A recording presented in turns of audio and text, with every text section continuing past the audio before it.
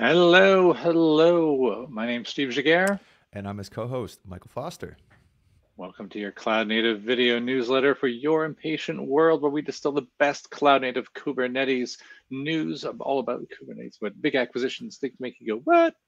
And sometimes, maybe when it works, a deep technical dive in something. Yes, into something. We have actually a bunch of things that broke this week. There's a couple CVEs. I have some breaking news, which we won't talk about. And actually, I just found out about some other breaking news, Steve. So super excited to dive into it. Cool. We have some Docker founder making some splash, ex-Docker founder making some splash. We have teenagers getting arrested from the Lapsus gang. And of course, some big StackRox news. Thanks for joining the show.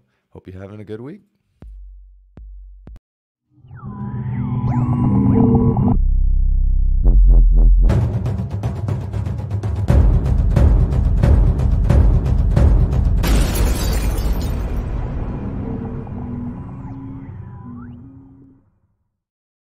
Everything is broken this week, including our intro broke there for my ability to click links. So, yeah, if you like what you're seeing, especially the broken stuff, just hit the subscribe button and the notification bell, and you will get notifications for when we go live, which is typically Thursday, 11. I guess you guys are done daylight savings time, so we're back to normal time. We're back, 4 p.m. We're back. That's awesome. Any important news in your world, Steve, that you want to talk about? We'll touch on it. Actually, I might do the little thing about the bridge release at the end, depending on how tool time goes. That would be the interesting thing for me. Otherwise, no. Other than doing various forms of personal damage to my body that have made me a little bit offline this week, no, nothing technical. Oh, all the good stuff. All right. Well, yeah, I mean, the big news, I guess we're going to get to the general news aspect of it, is StackRox open sourcing, but let's just get into it and talk about it.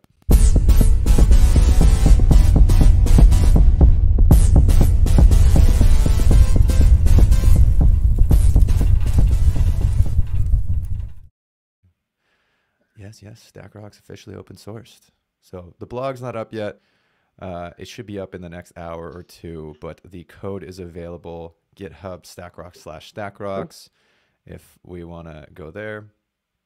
Yeah, we do.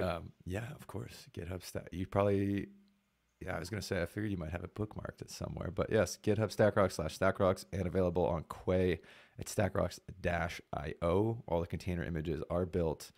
StackRox code is available. And yes, you can probably find the license file that got pushed as of 20 minutes ago. So was that the most recent push? 36 minutes ago. There's some changes. So yeah, cool. Super excited. Yeah, so try it out. Let us know what broke, what didn't. We have a hashtag StackRox channel on the CNCF Slack if you want to ping us there. Also community@stackrocks.com. And we have a couple people that will answer your emails. And engineering meetings April 12th and office hours April 19th. So things are breaking, things aren't working. Come and yell at us there, and we will do our best to fix it for you. But super excited, Steve. I think if we're gonna do sort of a series finale next week, maybe you do a StackRox breakdown. Tell us what you like, what you don't. Thoughts? Well, if I can't get it done by then, I'll certainly tell you that, because I Fair mean, enough. there's issues with getting it working, but I Fair can enough. try it. Awesome. Yeah, nice, perfect. That's really cool. Yeah, I still have my cluster from the CKS alive and kicking, so that I'll Nice. slam it into some GCP and see what happens. Nice, nice. Unless you're gonna tell me now it doesn't work, but anyway, GCP. Okay, that's awesome. That's really exciting. I mean, obviously being almost what I'm on my 1 year anniversary out of StackRox since the acquisition, so it's super cool to see Red Hat keeping their word on open source and all that. It's pretty Yeah, cool. only took a year, but we did it. There's a lot of moving Yeah, parts. It is incredible, and you start to see one last word before we jump to the next section. You start to see all these companies start open source, and you realize why that's a huge advantage if you're starting it, because all your customers, all of the way that you structure your code, your repositories, the different projects, the dependencies that you take in, there's, let's say, a lot of engineering effort that goes into that. If you start closed source and then open source, you have to restructure a lot of that. So anyways, a lot of moving yeah. parts. Happy that it is open source and looking forward to all your feedback. Alrighty. All right. Next, I was going to comment on now I'm a part of projects that started open source. They have their own idiosyncratic problems. Yeah, say that one. Next up, yeah. Next up, this article caught my attention. Did I put this in here? Did you? I You feel like I did. did. Yeah. Yeah, I just thought it was hilarious. The case against best practices. And I thought, oh yeah, first line, to the disgruntlement of some people. Yeah, okay, well begun. But did you check it out, or shall I? It's I, plugging a I, book, I but did, and I yeah, actually completely agree. So, yeah, coming from a, let's say, a process engineer background in biopharma, the number one rule that we had was nothing can be assumed, right? You can't assume anything. There's no mm, tribal knowledge. If you have to ask the question and only one or two people know it, then you haven't documented it properly, right? And if there's no yeah, documentation, then there's no responsibility. So, hey, you see some sort of tribal knowledge, something out there that's not documented, you're documenting it, you're signing your name next to it, and then multiple people are going to come and verify that yes, this is the way we're going to move forward, right? And yeah, I agree. I think it is. it's a catchy headline, but I agree with the sentiment that they're trying to push. Yeah, I think same. Having worked as a well, what do you call it? Pre-sales solution architect. I think your microphone's buzzing. I don't know if you can hear it too. Oh yeah. There we go.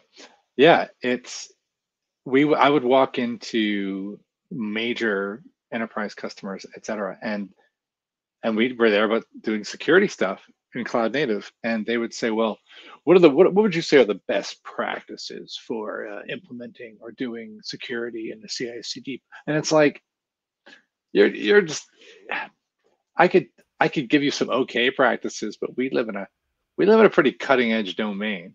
And if I put my neck on the line by saying here's a best practice, it's like you're just trying to offload your own problem solving onto somebody else. And I'm like, I don't know that that's a good idea, Yeah. independent of whether how long does a best practice, the life cycle of any current best practice in this industry at the Mhm. moment is like, ugh, Yeah, nothing. I mean, I think compliance standards are a perfect example of what best Mm, practices should be, right? It's like, hey, remove the ability to access root from all your containers. Like, yeah, okay, that's a best practice. Yes, it's compliant.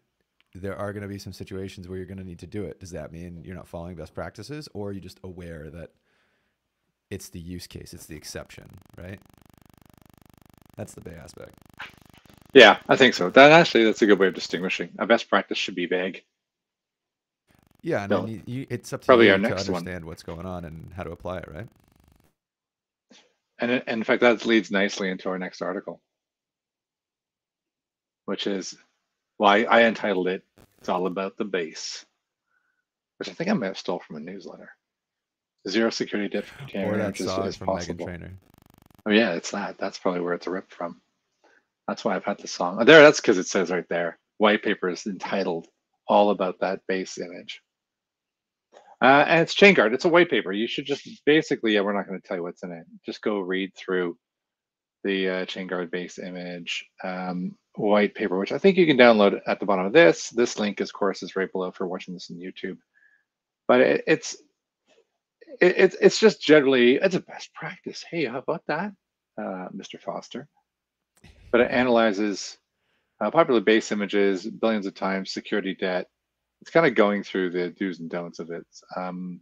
What was the other part of this that I wanted to call out? Did you read it? Check this. No, this one's all you. Quiet. That was the term, quiet. I like that. Quiet base images. That was it. Minimal images with few reported vulnerabilities. Like your Alpine's current latest version almost always has 0. So Yeah, if you can, and you can also build from scratch too, right? If you really want to get to that point. But yeah, I mean, in general, I think we've demoed a couple tools, right, that have identified useless layers and tried to remove oh them. yeah, Right? oh yeah, we did that recently. Yeah, and there is okay. There's two things. Is one, it's nice to use the lowest level base image, but as you build and you get all different applications and deployment strategies and things like that, it's tough to get that base image layer where it's consistent across all of them. Because like if every single organization or team or something like that is using their own base image, well then how do you? It's a lot harder to secure at scale, right? You got it. So there's that. It's really tough reducing security debt. So it's like you got to find that minimal use case, and finding that base image is exhausting. I suppose I don't know what they get into it, but there's an aging process, right? Zero Yeah, security debt in a base image lasts about a day. it's true. All right. That's a little bit of best practice transition knowledge. I think the next one, this was a debatable whether we were going to have this in Big Spender, whether we were just going to talk about it, and we opted just to talk about it. That is just because it's cool. That it is. This is Dagger.io, and there's probably, I think there's a blog article in here talking about how they got 20 million in their Series A, or they're just past their seed recently, which I think was this month. But it just drew attention to the fact that this company, Dagger.io, a portable dev kit for CI/CD pipelines. You had a comment on this when we first found it. Why don't I just let you do that? Yeah. So if you think about GitHub Actions or GitLab runners or something like that, really it's just a containerized cron job. You're saying, hey, go push, run all these checks. You know, you're providing a specific environment. I've heard, and really all this is trying to do is give you the tools for an operations team to build that CI/CD pipeline, and then say, hey, here's the pipeline, and you can run it locally as long as you have enough resources and blah blah blah. I think there's going to be some carve outs for that. But you know, now if I'm a developer, I don't need to constantly do like a git push to test. I could just run it in the background while I continue developing. Right. So yeah. And from a notification standpoint, I would love that. I hated when people just git push and then, you broke. Like it broke. Yeah, it broke. I see people changing the code. It's not passing the checks. Right. Like now it's just a nice way so you can pass all the checks, you can do it locally. And partially this functionality is only available now that we have a lot better processors, now that people have better computers, because there's no way this type of application, the concept I'm sure was dreamt of 8 years ago, but people didn't have the laptops for it, right? That's for sure. Yeah. It's pretty cool. It's funny you say that. I pushed something today that broke. You know, I'm the bad guy, according to you today, and it was stupid, and so I had to fix it. And this would be really cool. This would be good for me. I don't know that YAML is hell. People like to say YAML's hell. It's not that bad. It's just a fad. So Yeah. as soon as something gets popular and just Yeah. there was a funny YouTube video talking about that. Oh, it's the jam stack. It's so and so stack. Oh, you know, just come up with some funny acronym. It'll be hot for a year, and then people get over it, right? Yeah, that's probably true. All right, what's our next thing? Are we still on general news? Kubernetes workloads. Oh, this is a U, yeah. But I like it. So let's do this. Mm-hmm. Zoom, zoom. Yeah, just a breakdown of what constitutes Kubernetes workloads, what companies tend to be using, and I actually machine learning, anything that's stateless. I think you're starting to see as Kubernetes matures, organizations are starting to figure out how to actually leverage containers properly, and it's your CI pipelines, it's your machine learning, and all your basically your stateless activities are going to be infinitely easier to run. And so as let's say the platforms to help get better, you start to see organizations use it properly. Something like Kubeflow, right? Which I remember following 3 years ago. It was in its infancy, and now it's actually something that's a very usable piece of software that I think has come a long way. So Argo CD would be another one, right? Like you can add all of your pipelines in your Kubernetes clusters and run them from there and have some pretty impressive pipelines. So yeah, it's really cool. It has a little bit of a shout out to, I think, some of the old StackRox data, maybe. But or no, I think it's just the CNCF data that typically they pull from. But yeah, the most common use cases. It's pretty interesting. Check it out. It is pretty cool. There's a fog edge computing, quantum computing happening. It's funny having the conversation last week from the data on Kubernetes. I'm essentially talking about stateful workloads, and the problem we have with that. It's no surprise that stateless, which was what Kubernetes was originally designed as, and containers is still the shining star in terms of most prevalent use. Cool. Yeah, and it really is the best use case for your hybrid. Yeah. Your hybrid workloads. Like most people are going to have some sort of requirements around data, but like if you're going hybrid, if you have on-prem, like that's going to be your bread and butter for stateless workloads. Definitely. All right. It's getting the crazy stuff. Let's go nuts. Yes, this first one came across my lap the other day. Oxford teen. Yeah. That seems crazy, right? Oxford teen accused of being multimillionaire cyber criminal. Jeez, dude. Start him young. The leaders of the cyber gang. 14 million in hacking. Yeah, well, it's not what am I gonna anything now?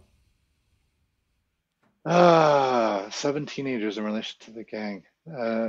Will not say if he is one. Wow. The boy's father told the BBC he was trying to keep him away from computers. Nice. That's just great. Do you think there's going to be a movie written about this? Because it says the teenager who has autism is said to be behind the prolific Lapsus hacker crew. Like, I feel like that's every Hollywood movie, right? You have somebody who's super smart. Yeah. They're always portrayed as having some sort of like fixation. Yeah. It's a movie. Crazy. Getting it, I know it's one of those. It's like a storyline that wrote itself. Yeah, absolutely. It's like Rain Man meets Zero Cool from Hackers. Yeah, that is pretty insane. Though he's said to amass 14 million USD as a teenager. I'm assuming most of it's got to be in crypto, right? If he's smart. Yeah, I would think it's probably untapped. Well, if he was smart enough to do what he did, I mean, he's doing some pretty smart stuff. That's very impressive. 300 BTC. I mean, there it is. Yeah, it's in Bitcoin. Yeah. Wow. Anyways, and for those who are wondering, Lapsus is the gang that was behind the recent release of the Okta hack and breach. And there was another one too, right? Yeah. It was Lapsus. Microsoft. There's a Microsoft one. Yeah. But they've been hitting people up since January. So I say they. This guy. I don't know. His gang, whatever that is. It's funny when everybody has this idea that it's some kind of Russian cyber super criminals living in a volcano somewhere, and it's like no, it's this British kid in his basement when his parents think he's playing video games. Yeah, those are always the craziest stories. It's gonna be hard to top that, WTF, but let's try.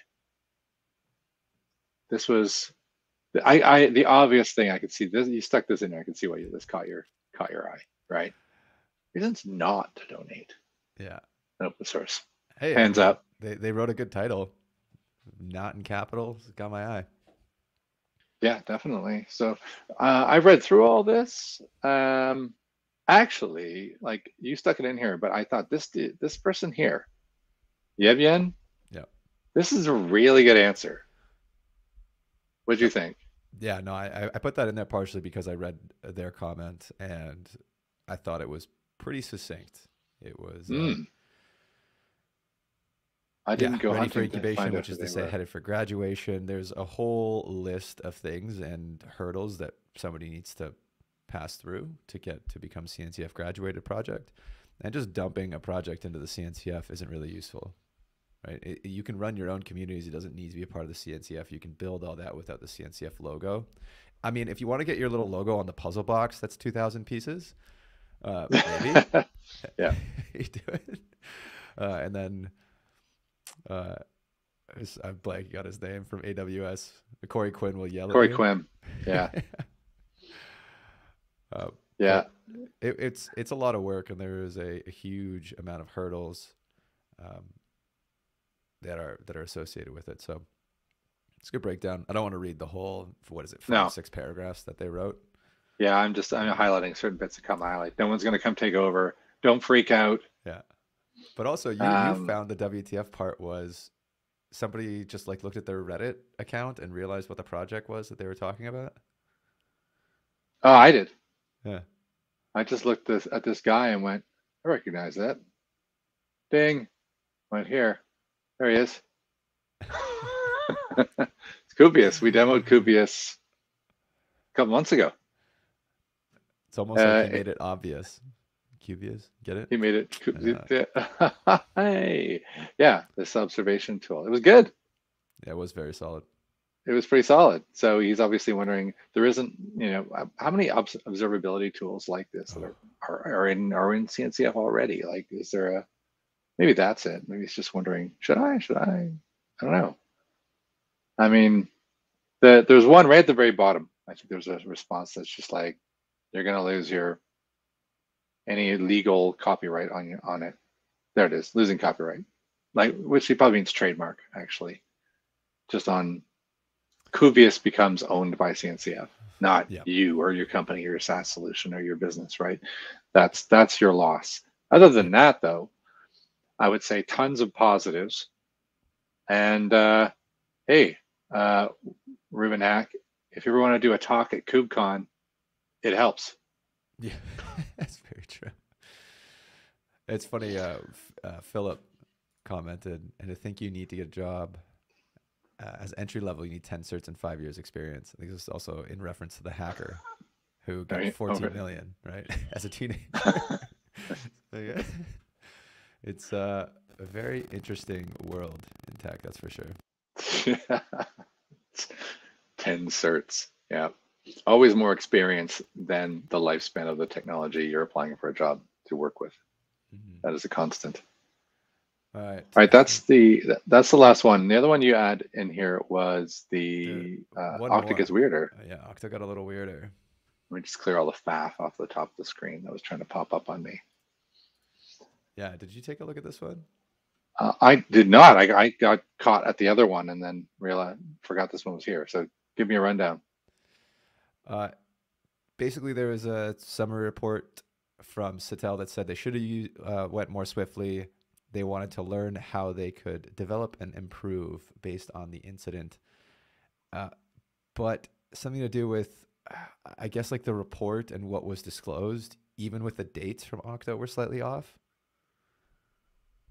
So the Yeah. company originally said the service hadn't been breached, and then there was an intrusion timeline, and the intrusion timeline looks pretty bad. You can see basically they got access, and there was 3 days before the people who got access even realized they got access. Oh, Yeah, so man. it was through a Microsoft virtual machine, I think, or Active Directory or something like that sort of situation. Um, but yeah, it was really, it must have been, somebody just runs a program, walks away for the weekend, and then comes back and is like, oh, I, yeah, I'm in this machine. Then you can see them trying to figure out download packages. But the question is like, why didn't that trip a flag right away? Because the Yeah. original, what they used to breach it should have set off something, and it didn't. Yeah. Well, yeah, well, yes, it's Yeah. But it's like we weren't compromised, and it was kind of like a, well, by definition you were compromised. Like as soon as that first day happens and somebody gets access, yeah, like somebody has access to your you're network, right? compromised. So it was You're just kind compromised. of like the way they worded it, the way that they disclosed everything, it was just sketchy. Anyways, The intrusion timeline would be presumably deeply alarming to a company like Okta. Well, it's funny, right? You know, I wonder. I had a conversation in a podcast I did this week with Aaron Reinhardt, who pushes. He's like the big guy, along with Kelly Shortridge, for security chaos engineering, and it's the notion of, you know, breach yourself and see if the other things actually trigger, like the mhm. stuff that tells you you're breached to the right degree of severity actually does the thing that you paid for and put in place, rather than wait until this moment happens and you look like an idiot because you went off and said you were fine. Or maybe, you know, let's give them the benefit of the doubt, assuming they're not lying, and that maybe their own internal intrusion detection didn't give them the degree of reality that it was. Who knows, right? But it was interesting. Yeah, they're definitely getting They're ripped. not they don't look They're good. getting dragged in a lot of articles this week. So hug ops to everybody. It sucks. Yeah, nice. Yeah. All right. Let's All right. let's spend some We only money. got, yeah.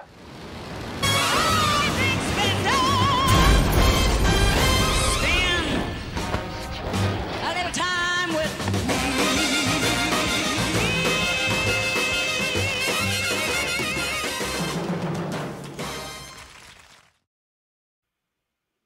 And I unknowingly segued into this by mentioning security chaos engineering.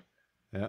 And that was not my intent, but Harness acquires Chaos Native. Chaos Native are the authors of the Litmus Chaos, which is written in here somewhere. There it is. CNCF project. Hey, everything's coming together today. They're getting which is one of the biggest, you know, certainly most utilized. Well, was it when you and I did a meetup? Then we have Jessica Cherry. She came on and did the talk with us, and she mentioned Litmus Chaos Yep. as a very handy tool for chaos engineering. So that is now owned, and I don't even know how big Chaos Native is. I thought it was like a guy, or like not a big team. Yeah, it's catching on now. I just So had that's cool. an ex coworker, well now ex coworker, that went to join the Harness team. So pretty interesting. Yeah, Harness is getting more and more interesting. They're kind of expanding. Kind of sat in my backlog of must learn more about Harness because I never used Harness. Mm-hmm. But now it's like, okay, they're getting interesting. So it seems pretty cool. I think good, well done with Chaos Native. This ties back to reasons not to donate to CNCF. Well, another positive, everybody uses your tool then, Yep. and you might get bought, which Yeah. if that's what you're after. And you get a bunch of developer feedback, and there's a huge amount of pluses there. Yeah, yeah, tons of pluses there. Good community building opportunity out of the box. That doesn't, of course, mean that you should rely on it. For Yeah, sure. very cool. All right, well done. I think everybody wins in that particular acquisition. No money obviously changing hands, but maybe that'll come out of the woodwork at some point. Definitely. All right, into the vulnerabilities. Cookie time. Quick time. Now, what starts with the letter C?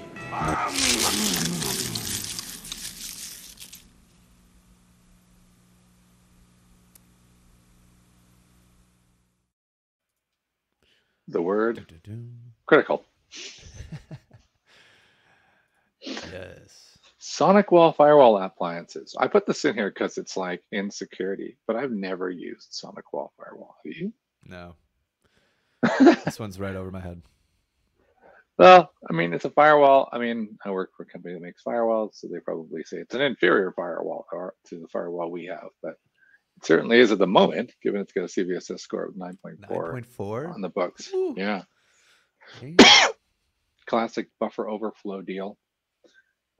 in the web management interface. So that sounds, yeah, specially crafted HTTP request leading to remote code execution or denial of service. Oh, okay. I had originally read, maybe it was a different article, that it was only a denial of service because it's so, when you have a buffer overflow, you've got to be pretty flipping crafty to do remote code execution with it. Denial of service just crash the thing. But yeah, interesting. So no active exploits in the wild. Note to those of you out there who may or may not be using SonicWall, patch it. Mm-hmm. Patches are available. We have another note coming up, and it's something else that I don't think affects me, but you don't really see these so often, so I wanted to plug it in there. There's a BIOS bug. Is that this one? Ah! Oh. Is that it? Doesn't like binarly.io doesn't like me. All right. I didn't realize that before I started. It's okay. I can share it. Let me sometimes an incognito window is the solution to bypassing our own work. No, I'll just say proceed.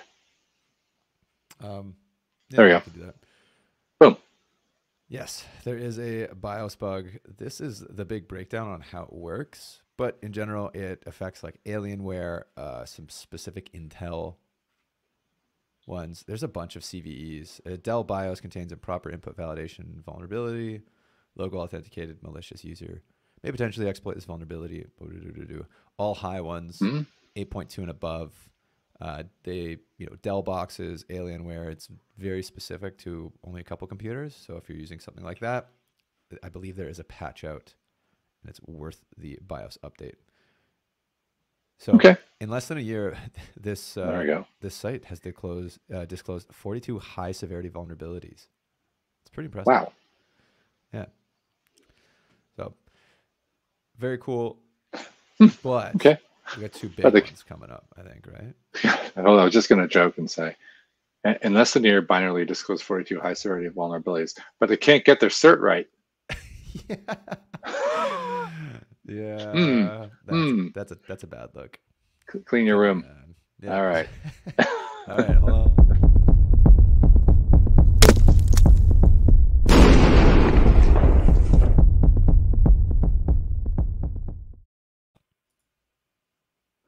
All right. This is an article from Jonathan Knudsen, fellow colleague at Synopsys, who is obviously reporting on the behalf of their research team, analyzing two Spring vulnerabilities, CVE 2022-22963, which is the first one that has remote code execution based on the Spring Cloud function. You can find out more. Tanzu were the guys, the researchers, the VMware guys who found it. But what's weirder and more prevalent is the Spring Force shell that doesn't have a CVE or didn't have a CVE last night when this came out. I looked today, and this is a different article, and it still doesn't have one. It's just got a name. However, there are reports of active exploits of it now in the past 24 hours. There is a posted exploit for the older one here, Chinese developer. So if you want, you can go to this Portswigger link and go learn more about that. But yes, new zero-day vulnerabilities. There is examples. I can't remember where it says there it is being exploited. Reportedly, both bugs being now reported exploited in the wild. So another Java bug, I guess. Java's getting a bad rap. It's pretty funny. I got another one for you too. This is half breaking news, but this just got shared out. There's a vulnerability carve out now, but do you want me to go away and you want to share it? Yeah, you gotta get out of there so I can share it with you. Oh, I gotta click this. Yeah. Big announcement for not a lot of surprise. This just came out, and actually the website was broken up until like 3 minutes ago. I was hitting refresh, being like, is this thing gonna come back up? What's going on? I thought this was conveniently down. But yes, we have a critical severity Spring Framework remote code execution, JDK 9+. Is this Spring for Shell, but now with a number, or is it a different one? I think it has to do. I think it's the same thing, but it might be very specific to like a build pack or something like that. Okay, yeah, Spring Web Flux. I mean, I'm assuming it is. Yeah, it seems very specific. But Okay, I'm just cool. kind of shocked that because VMware is disclosing it. So now maybe it's Spring for Shell, but then VMware is saying, hey, this is how we're impacted. No, VMware did the last one. So I get Oh, the impression that same VMware is thing. doing, yeah, same people. Same people. I just think, you know how it would be, right? If VMware's researchers are basically sticking their finger into the salty hole of Spring at the moment, they're just going to go blub, blub, blub, blub, and they're just going to come out with a whole bunch, right? Yeah. It says the initial vulnerability report was published today.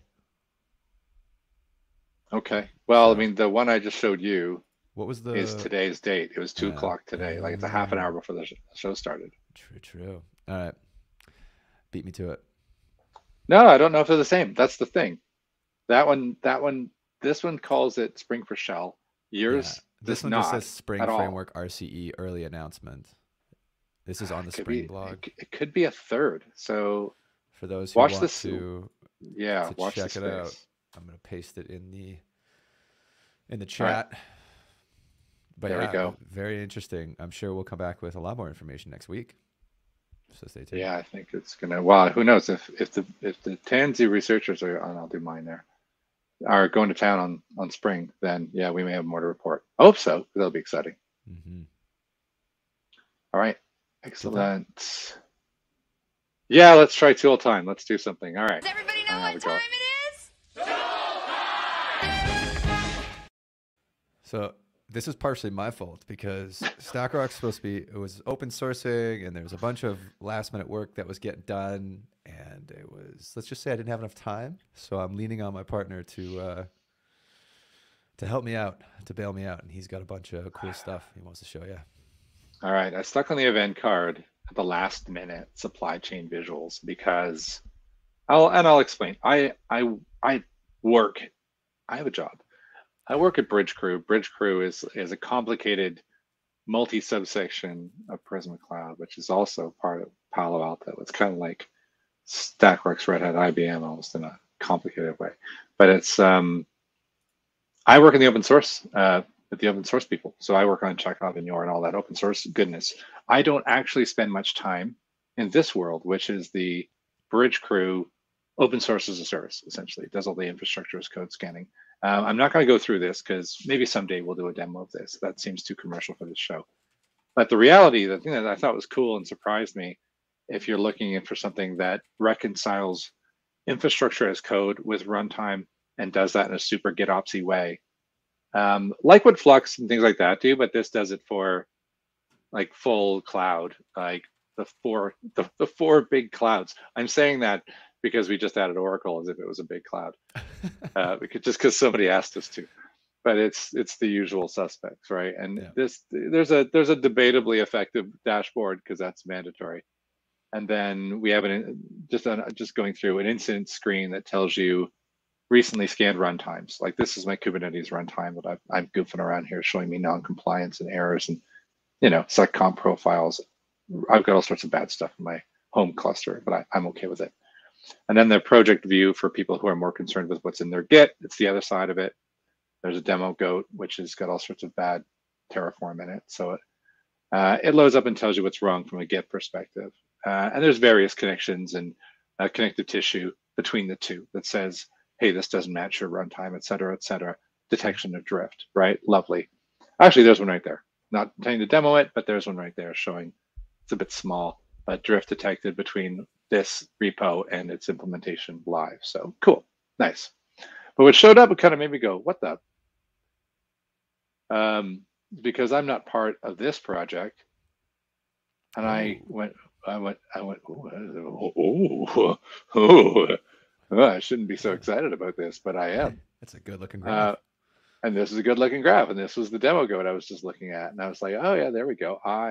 Me owns the demo goat repo. And then it goes through all the different files, and these declare these resources, which are Terraform resources. And of course, you can click on it, and if I left my information, blah, blah, out. You switch through there, you get the various details on here. And so it's really new. And so I did manage to speak to, by the way, if you've got tons of stuff, there's like extensions that give you more details. If it's absolutely like tons of stuff inside here, you can expand it. I think there's like some visualization scaling issues that we've got to deal with here because this came out like last week kind of thing. So it's interesting to see how this extends out. My discussions were that we're going to do all sorts of clever things like drawing lines between vulnerabilities. If you've got Kubernetes and it finds Docker files in your repo, it gives you the vulnerabilities. We're doing we're working on something called the image reconciler that connects the images to even Terraform that makes claims that uses images, and as well GitHub action files that use images. Okay. I was literally just about to say that because a lot of people think, oh, I need to secure my container images or something like that. It's like, well, you build with some random GitHub image, so you should probably check those too, right? Yeah. By the way, how would you differentiate between the two? Is there a term I've heard, like running images? Like there's container images, but then what's the word to say it's like a cron job, like or something that's part of the pipeline? Because you really should differentiate. Yeah, right? it's a good discussion. I don't know what you would call that, but it's Somebody, like you're right. It's like a CI image. Leave a comment if you know what it is. I need a new term. I need something, a new tech term to learn. I agree with that. Yeah, because that's going to come here, and that'll probably be a discussion we have inside here. Because at the moment we're doing a bunch of different things. We're focusing on CI things. I'm working on GitLab CI and GitHub Actions CI. So scanning for, there's all sorts of ways you can mess with GitHub Actions. So I'm doing rules around that. But because you decide what image you're using, this piece that my boss Barak is working on, which is the image reconciler, I'm going to be able to call into that and say, all right, give me the vulnerabilities in this as well. And all that should just show up here. So this is just the beginning of some very cool, kind of, for me, would become the new dashboard. Why would I need a dashboard? This rocks. I would come here and I would use this to traverse all the other files. So anyway, the other cool thing, which I didn't understand what this top button was, you can see, Foster, I mentioned there's this panel. I didn't quite have an idea behind it. Some of the things that Bridge Crew does is it will auto create pull requests if it finds problems, right? It scans your thing. It says, hey, this is a misconfiguration. Here's our suggestion. It's a pull request. This allows you to create a bulk single pull request with a whole bunch of changes. So like all this commits. So you can go, oh, this is really bad. Fix all of them now with one pull request as opposed to a zillion pull requests. That's awesome. So through the graph, you can do this sort of reconciled pull request thing. You can see, I don't want to do this one under but they're all in order here, right? So I think this would still be one massive pull request.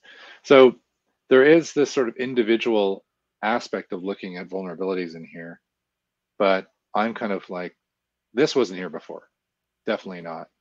So I think it's neat that there's this idea of being able to pull request at scale. That's always the question, right? Does it scale? Yeah. And Briscoe looks cool on a small repo.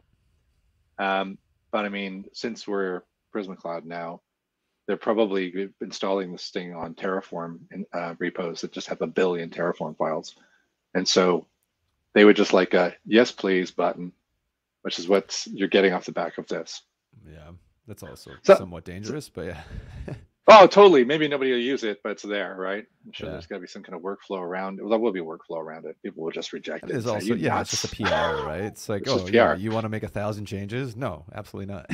No, please go do them one by one. Yeah, it would be interesting if you could rate limit the amount of changes. So I could say, like, hey, you might have access to all these repos, but you should only really be making like 3 or 4 changes at one time. Because at a human level, if I get a PR and like you've changed 1,000 files, it's like, all right, well, I need a whole week, I need a whole afternoon to check this, right? Yeah. So you're a bad developer. Bad. Don't do that. Or a bad security person. Yeah, it's one of those. It's a cool feature, but can be abused so quickly, right? Oh yeah, I can see that. So that's the deal there. And I probably prematurely did that because it just came out. We're doing That's an awesome. office hours. You mentioned your office hours that you're doing for StackRox. We've got one on the 6th, which is Wednesday at 5 p.m. So go check out the Bridge Crew site. I don't know where it lives. It'll be on our Bridge Crew YouTube. And the guy who is the primary engineer on this is the guest. Oh, So that's he's going to do a much better, like 20-minute demo on it and explain all the little idiosyncrasies. And I said that too many times of how it works. So I'm looking forward to that. That'll be my first access to really pin down the main developer and really, get the future, past, present, and future of it. So I'm pretty exciting. very cool. Would you say There we go. Wednesday the 5th, 5 p.m.? Wednesday the 6th. This is Wednesday the 6 to 6th. 5 6 at 5 p.m. GMT. Just go to the noon Eastern. Yeah, Sweet. noon Eastern, 9 a.m. And that'll be, the easiest thing for us is to just go to the YouTube on Bridge Crew. That's where it'll live. Yeah. Cool. Yeah, I'll definitely gonna check that out. That's a very cool project. Looks very neat. And I'll find out what work I'm doing actually feeds into this. That's always sometimes a surprise. Very cool. Yeah, and actually, just to round it out at the end, as I'm getting pinged, all the license files are good, so the blog's up. StackRox is, Woo! it's there. It's all for you to use. So it is now available. Go download, fork it, screw around with it. You heard it here first. As usual, Yeah, breaking the news as it happens. Awesome. All right. We'll see you next week. I'm assuming where we're gonna let's see if we can make StackRox work. Absolutely, yeah. I'll be back in time. I'll be here. So yeah, I will. That's my job, to try the new StackRox. But we'll see you then. Hey, we got a little thank you. Thank you. Yeah. Thanks for joining. Until next week, I'm Mike Foster. I'm Steve Giguere. And have a great rest of your week.